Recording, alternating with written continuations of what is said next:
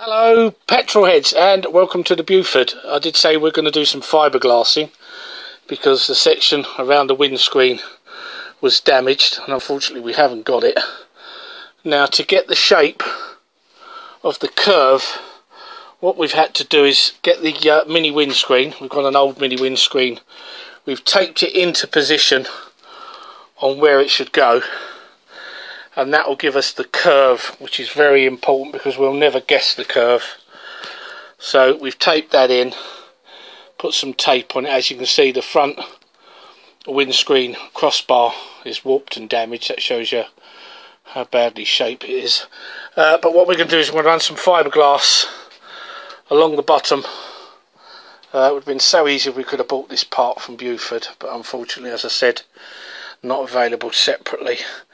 And that will give us the shape, the curve of the windscreen. If you have a look inside, you can see we'll run a piece of wood along the inside there to give us the curve, the natural curve.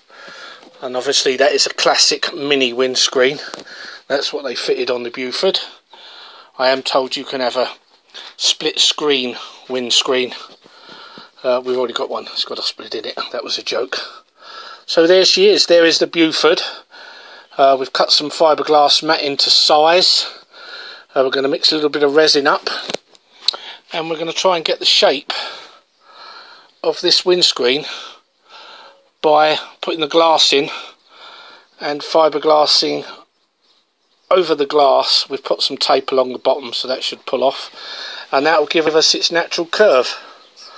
So thanks very much for watching.